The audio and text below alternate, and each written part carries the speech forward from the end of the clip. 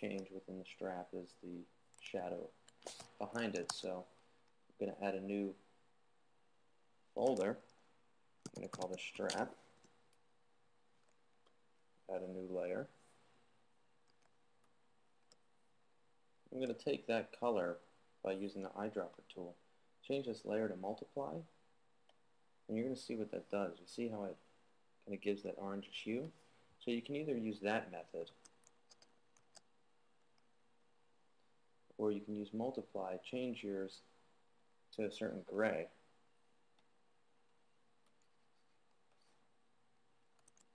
Then start to use some shadow. And you can see it kind of muddies it up a little bit. So another technique is also to change the orange to a more darker kind of brown within the same hue, and then begin to shadow. It gives it a lot more rich tone. Go in again, bring it darker, and you get to this top area.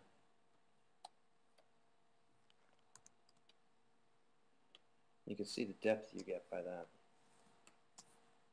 You go in here, take this surface, add a new layer, come in here and add a little highlight at the bottom. And come back, use my multiply tool.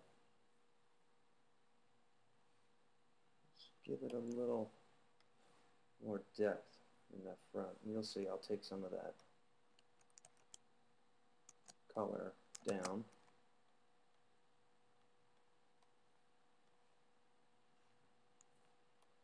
So I'll just change the opacity of that so it's not so rich.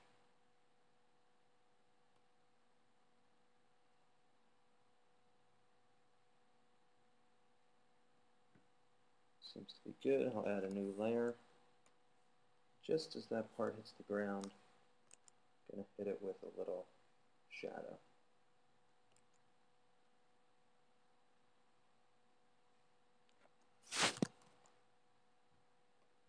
Okay.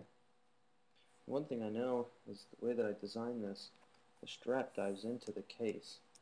So I'm going to have a pretty nice line right there. And then as I showed you before, I'm just going to take my eraser tool, subtract from the end so it's not so harsh, and use that as more of a highlight edge.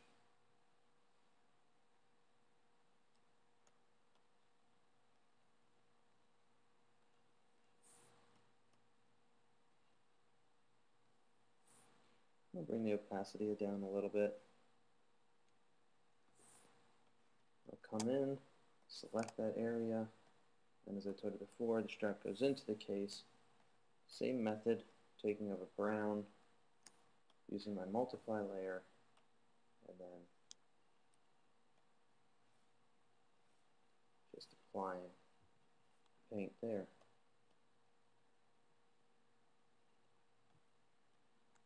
Take a little away, add a new layer.